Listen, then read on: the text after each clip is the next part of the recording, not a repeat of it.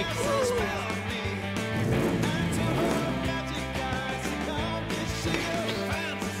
was a bit cagey now, wasn't it? He's looking on me. Too deep for him. This episode is presented by Destination New South Wales.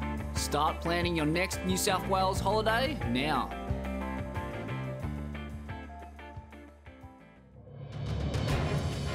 Previously on Rivals, we saw a hi-fi clinic from the Coolangatta Prince Josh Kerr at D-Bar. Nathan Hogpedge returned from the surfing wilderness to go absolutely mad on his beloved North Narrabeen lefts. And J Bottle Thompson narrowly avoided a nuclear meltdown at Mindless Burley.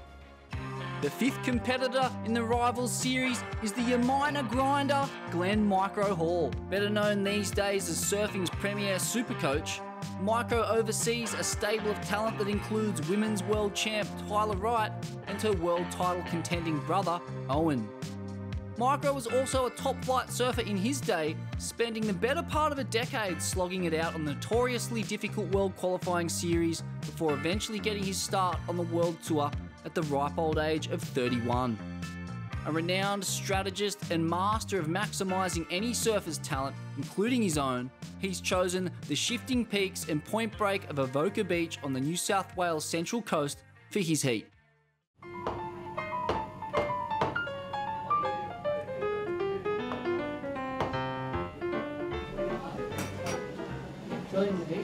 Avo and Vegemite. Yeah, we're just at Avoca and there's a few good banks, so it's not it's nothing special, it's nothing all the time, but there's definitely something to get a few waves and hopefully I always finish a couple so I can hold my own against some of the guys, but it's it's a bit of swell and it's offshore and it's clean enough, so we'll be right. And the toast is my surfs are normally about quantity, not quality. I just have short surf and get as many waves as I can for a bit of exercise. And so surfing for 2 hours, I need to pace myself. You see that big left leg a second ago? Yeah, we're definitely either our zone at the lake there or this right.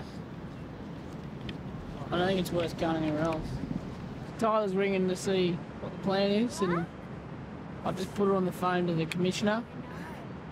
You know, my theory is all events are the same and you want to, and surf relaxed and comfortable and you do control what you can control and surf your best, but this is a bit of a different theory, I guess, with the 2 hour heat and got crowds and whatever, so Tyler's going to come down and hang out and watch, I think, and... Yes, coming down in 10 minutes. She's coming down? All right.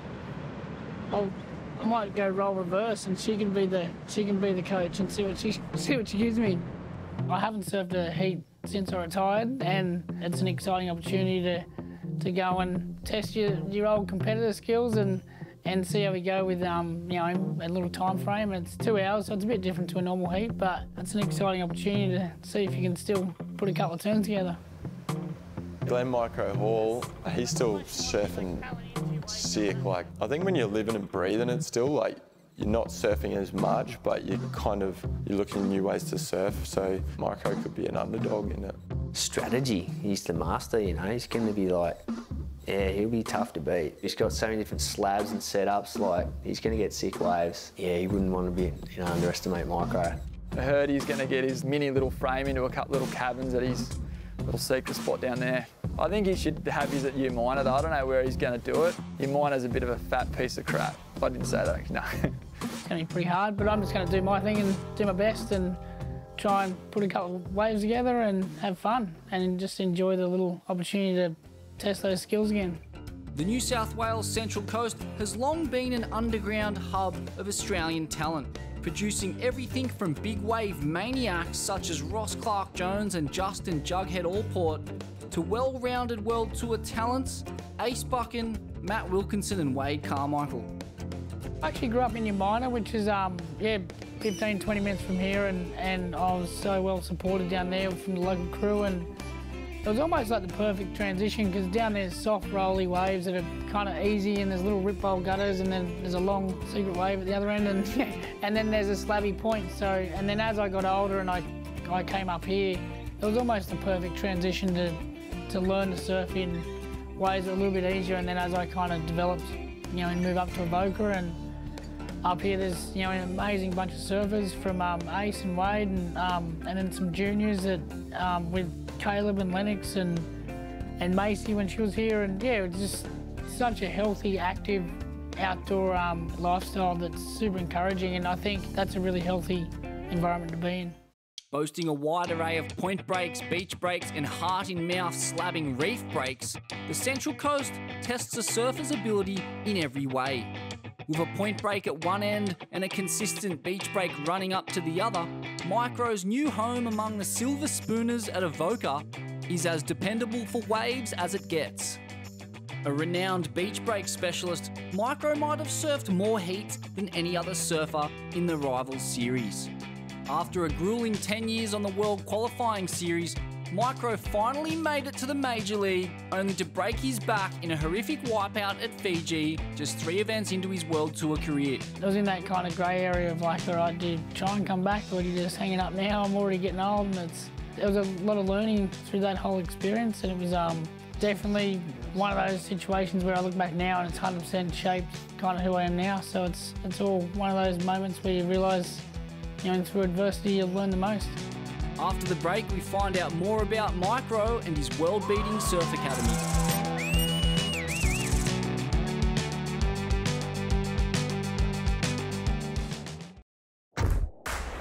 We're living in the present, but dreaming of the future. You've dreamed of places you'll go, new adventures, space. So you can't travel the world right now. So what? New South Wales is here for you. The time's coming when we'll all reboot 2020, one unforgettable experience at a time. Until then, love New South Wales from home. For Micro, the transition from World Tour competitor to world-class coach was seamless. The endless gamesmanship, strategising and mental fortitude forged in what was one of the longest WQS careers in history has become the hallmark of his career after professional surfing, as surfing's #1 coach. I had an ankle injury one year on the QS, and then I was out of the water for like, I think it was maybe 6 or 7 months, and I did some coaching with some local kids here and just up the coast, and I was working with them, and none of those kids were really well beaters at all, but they were like, you know, enthusiastic, and they were good kids, and I was really enjoying kind of doing my little session in the afternoons and going down there and hanging out with them, and then one of the dads actually hit me up and he's like, all right, is my kid gonna make it? And I was like, almost froze. I was like, can't lie to this guy and say yeah. And I was like, he's got a long way to go, but obviously there's hope for everyone, but I'm not going to tell you that, yeah, he'll make it. All the parents were like, nah, hey, we don't care how good they are. We're stoked that they're not at the shopping mall after school and they're around someone who's kind of healthy and positive and encouraging them to be in the water. And then ever since that day, I kind of like, I appreciated that it's more about mentoring than coaching.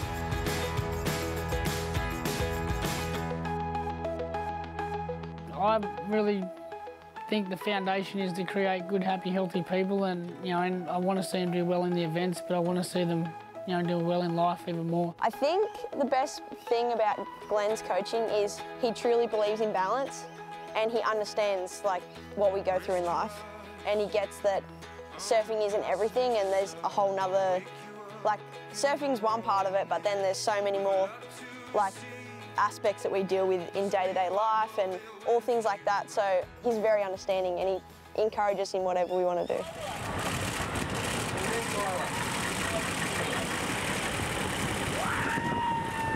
Yes! What? I think what he really opened the door for me was, yeah, just a whole different way to compete.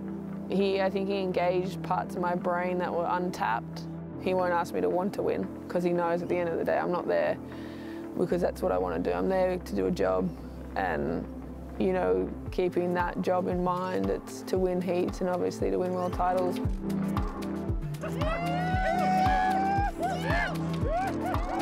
The first year Glenn came on, I was in 7 out of 10 finals and converted 5 out of those 7. I'm just saying that I've never scored over a 7.5 on my backhand, and I just got an 8.83, which is 0.2 off a 9, which is pretty impressive, which is only 1 point off a 10. So just think of it that way. I can't really break down 4 years worth of work, but he brings a lot. You're telling me that I just have to do this and not all of this. He's like, yeah, you just do that. I'm like, all right, I'll just do that. And that's what you really saw in the first year in 2016. If everything over here is taken care of with the, in the balance of life, and if their well-being's good and their relationships are good, and that to me is more of a celebration at the end of the year, that you've had a great year and we've all had a good time and we're all alive and well and healthy, and and the families are doing well, and the results match up alongside that, then that to me is a really successful year.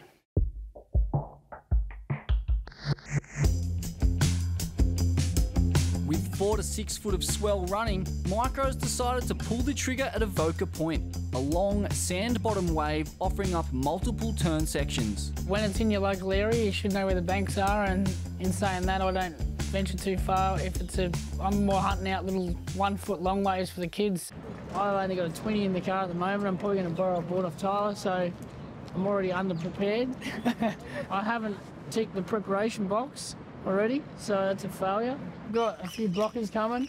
We'll see if they actually really do block though, but Tyler and Ace and Molly, I've brought them in, paid them big bucks to try and block for me, but I bet you they don't. They'll block and then just cut me off, I guarantee it. He's a little bit unprepared, but I might go role reverse and she can be the coach and see what she gives me. I'm not a hassle of him.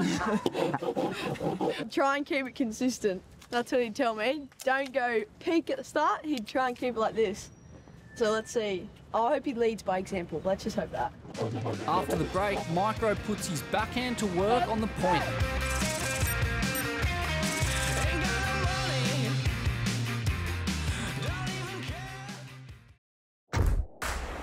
We're living in the present, but dreaming of the future. You've dreamed of places you'll go, new adventures, space.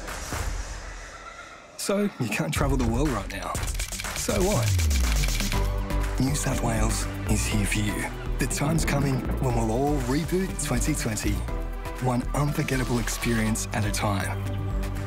Until then, love New South Wales from home. Avoca Beach is a shimmering kernel of gold in the bubbling cauldron of goodness that is the New South Wales Central Coast. Just an hour drive north of Sydney, the area has produced countless world-class surfers and World Tour competitors, from Ross Clark-Jones to Ace Buchan, Matt Wilkinson and Wade Carmichael. The area is a melting pot of prehistoric riverways, untouched national parks, pumping beach breaks, cosmopolitan cafes, and even a sprinkling of world-class, working-class rugby league. I know where I'll be going on my next holiday. Pack your bags and get up the sunny coast. Welcome back to Rivals. Micro's on the sand and sizing up the conditions. What do you think Dad should do? Should he go out now? He'll be judged on his best 3 waves, and don't forget, you decide. Head over to mysurf.tv to rate his rides. When you sign up for any competition as a surfer, you're never guaranteed certain type of waves, so that's probably, and you've got to be resilient and be open-minded and adaptable to what waves you end up getting, and what tide it is and what type of board you're going to ride. And the competitor in you clicks into gear, you can kind of make do with whatever you got. He's got women's world champ Tyler Wright in his corner, and it looks like he's even poached one of the sticks. Hopefully that winning feeling is infectious and Micro can blow the back out of a couple at Avoca Point. Here he goes, opening up a bit of a Bondi bounce. Carve off the top. Ooh, he's racing down the line, looking for one last closeout belt, winds up and schwack. Nice little closeout here, nice opener for the Umina battler.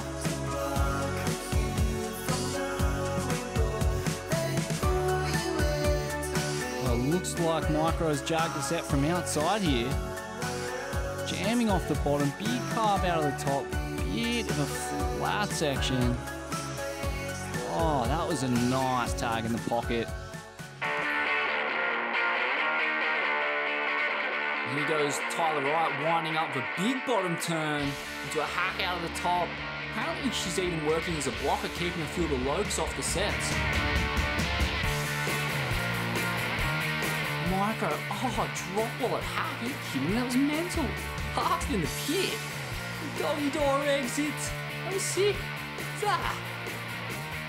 This little thing, bonusing on the inside. Wow. That could go into his top 3. Here goes Mike on the backside now, loosening the fins out of the top. Tyler Wright's board, looking very smooth under his feet. And the surgeon, little cameo from the World Tour veteran Ace Bucking down the beach. Darts going close to noon o'clock there. Oh, Mike on a bomb. Oh my lord, that was a mega float. Are you kidding me? Look at this thing. Oh, pure commitment. Wow, he's not going to age well if he keeps doing turns like that, old Micro.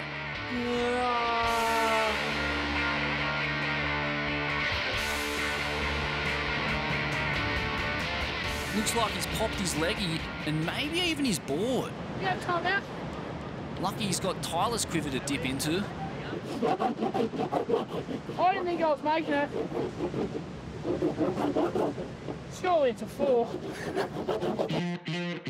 Micro's got a fresh leggy and he's back at the point. Here he goes off the bottom. Zah! Working hard on that turn. See if you can get a bit more purchase on the next one. Utz. Goes off the bottom. Utz. More vert on that one. He's going down a hill. He's going off-piste. Bit of a frothy monster. Hard yakka. All those years on the QS paying off for the Umina Grinder. Off the bottom. Huge hit out of the top. Can't stick it. Oh, that would have been a mental turn. Oh, looks like he's changed boards with Tyler Wright. See if it works. Ooh, big gaff out of the top. Winding up off the bottom and darts. That was a critical hit in the pocket. Oh, another big Rio. What's he got for us on the end? Woohoo! A little hit to spin. No completion. Still pretty sick surfing. What's hucking it up there. He's jamming off the bottom on this one. Straight into the roof. Another frothy one on the inside.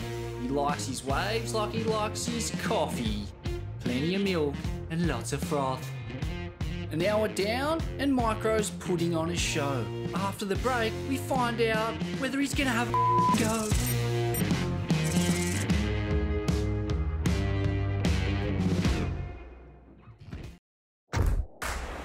We're living in the present, but dreaming of the future. You've dreamed of places you'll go, new adventures, space. So you can't travel the world right now. So what? New South Wales is here for you. The time's coming when we'll all reboot 2020, one unforgettable experience at a time. Until then, love New South Wales from home. Here's what Micro's shown us so far. Big backside Rio. Pretty much every kind of backside turn you can think of. Sick little inside tube. And a couple of frothy monsters. Still poking the nose out. It's been a solid showing so far. Oh, look at this. Micro's on an absolute bomb here. This thing's mega. Oh, unlucky to the local lad inside. Micro belts it. That was huge. What's he got for us on the inside? Rinses the corn and successfully exits the tube. That first turn though, that thing was sick on a big section too. And here's the tube, just rinsing that corn sparkly. Here's the drone angle. Big blast out of the top, that was sick. Sets up the inside tube section. A little bit of spit on the exit. That was a stoinker. Here he goes off the top and just throws the kitchen sink at it. Oh, I can't stick it. That would have been the turn of the heat so far. He's got a bit of a pep in his step, the Umina Grinder. With just 10 minutes on the clock. Micro is getting close to the end of his heat. We'll see what he's got. Oh, that was another pretty sick turn. And here he goes, a deep bottom turn and another vertical backside belt. Following it up with a nice slashing maneuver.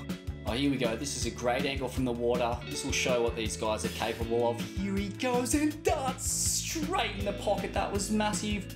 Follows it up with a nice little hit. What's he got for us on the end section? Oh, little cheese whiz down the double up. Well played.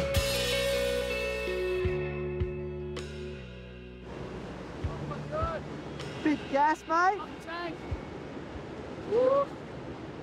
That was fun. I haven't surfed that long for a long time. That's a wrap for Micro. Quality conditions with mostly big overhead rights, and the Umina Pocket Rocket managed to pick the eyes out of it and put on a solid showing. These are Micro's top 3, get the pen and pad ready. Big backside hit, that was huge. Sets up for an inside tube, drags the corn and smoothly exits. And this one from the water angle, winding up and darts, jamming it in the pocket. Oh, sick vertical Rio on a hollow cupped out section. Another big snap. And on the end section, a sneaky, delectable little cheese whiz. Well played, Micro. Wave number 3, big bottom turn, vertical backside hit. Bit of a frothy one, but he still manages a sick, smooth carve through the turbulence. And a final snap.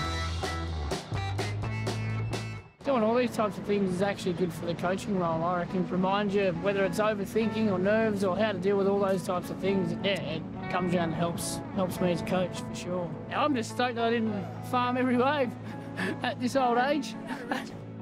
What does the future hold for Glen Micro Hall? I will keep coaching for a little bit, and as long as my family and my kids are happy, that's the main point. And yeah, we'll see where the wind blows us. But I'm really enjoying the learning part of my job. I'm always trying to better myself and better my skills to be a better coach, and that's kind of chewing up my time. And between that and taking the kids doing whatever they want to do, that's my time at the moment. And then see where we end up.